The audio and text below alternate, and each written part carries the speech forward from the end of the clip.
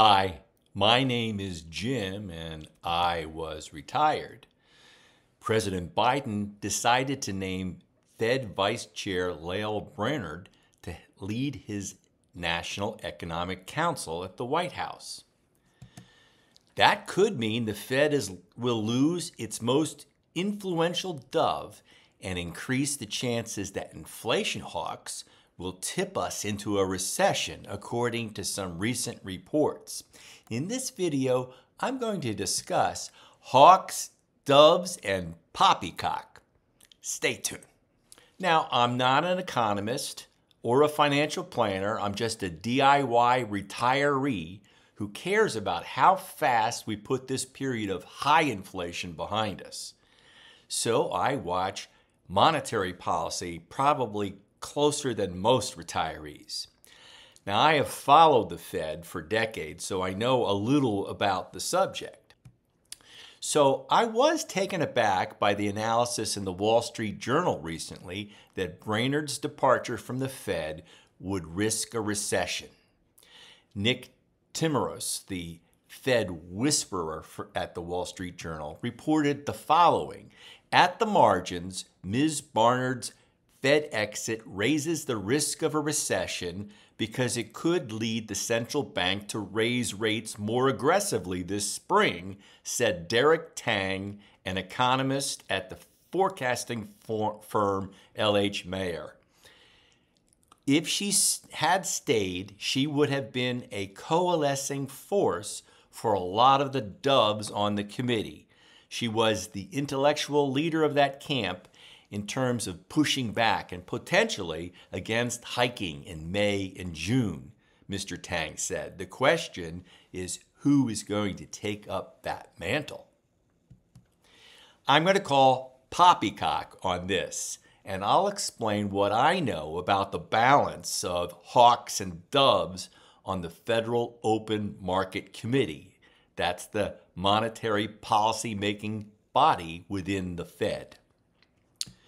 Now, Congress created the Federal Reserve and the FOMC to add both public and private voices to its structure.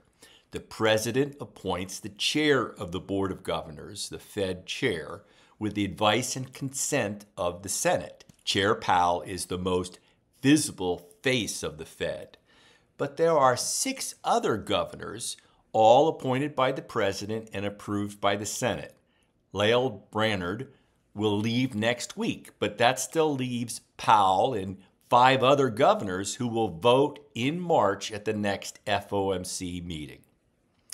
Now, to ensure monetary policy represents the whole nation, Congress gave 5 votes to 5 of the 12 presidents of the regional Federal Reserve banks in any given year.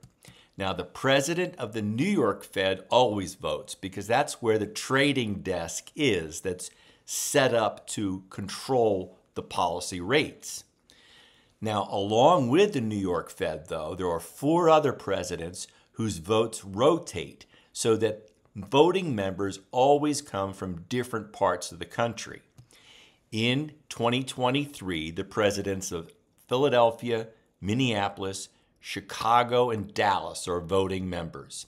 Now, all 12 bank presidents participate in the discussions of the FOMC meetings, but only these 5 presidents and the 6 governors, sometimes 7 if Lael had stayed, will be voting members.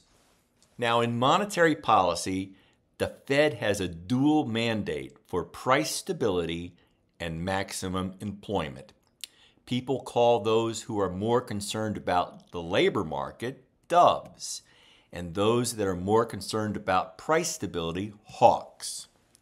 Now, only 3 of the current members that are voting, 2 of the governors and 1 president, Chris Weller, Michelle Bowman are the 2 governors, and 1 president, Neil Kashkari in Minneapolis, are considered hawks because of their past voting.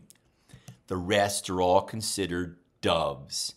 So the idea that 1 less dove will tip the scales to the hawks is poppycock. Most policy makers in the Fed will disavow the labels hawks and doves. One former Fed policymaker preferred to be called an owl. But Fed watchers have assigned these labels. And here's a graphic I found from In Touch Capital Markets, which keeps this chart of the doves and hawks. Why does it matter? Well, we have not yet whipped inflation. Even though we're past peak inflation, we are still far above the 2% target. The latest reading of the Consumer Price Index for urban workers came in at 6.4% year over year, and that came in higher than expected of 6.2%. Core CPI, which excludes food and energy, also declined less than expected to 5.6%. Both of those numbers ran a little higher than they were expected. Now, the core CPI is most useful because it tracks where the Personal Consumption Expenditures, or PCE index, and that's the Fed's preferred measure, will come. But right now, we still have to wait till the end of this month for December's reading. The last reading of that was 5% in November. Now, generally, PCE runs about a point and a half below CPI. The FOMC attempts to control inflation by trading and selling instruments on its market desk to influence the policy rate, the federal funds rate, which is the rate that banks charge one another for overnight lending.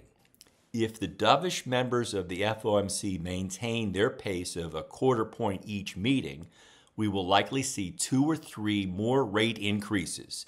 The upper limit of the federal funds rate is now at 4.75%, and it would be at 5% in March and 5.25% in May.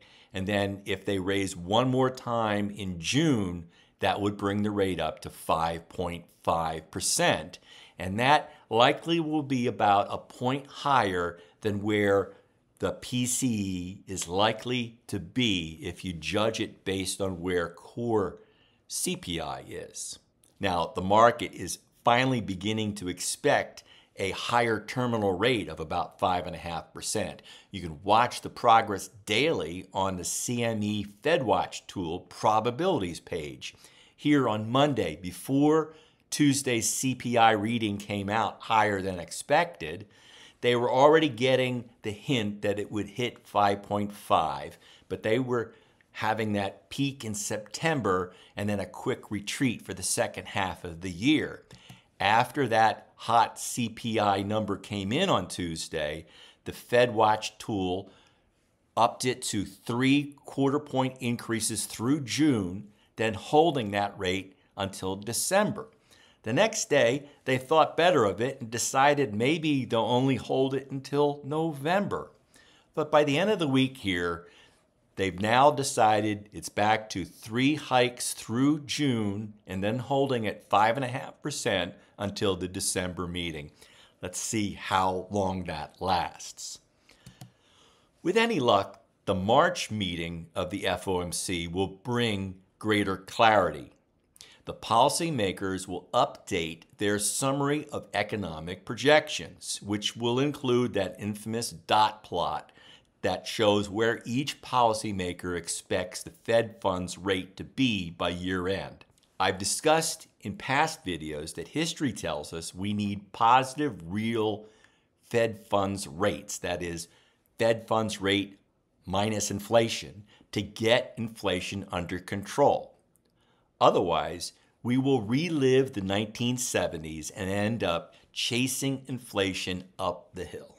If the next few inflation readings flatten out, what will it take to nudge that inflation rate back down towards its 2%? I think it's going to be higher rates. Now, it's interesting that this week, 2 of the non-voting hawks, Jim Bullard and Loretta Mester, said that they would have preferred a 50 basis point hike on February 1st. But they don't vote, Most of the voters are doves this year, and the doves are likely to stick with 25 basis points unless we see some unpleasant surprises. By the way, please take a moment to like and subscribe to this channel. The more likes, the higher it will be in the search results. So like and subscribe if you like entertaining ideas. I will conclude with my standard warning. I am not a financial planner. I have no initials after my name. So take these as entertaining ideas from one educated consumer to another. Always do your own due diligence and seek out a professional if you need one. See you next time.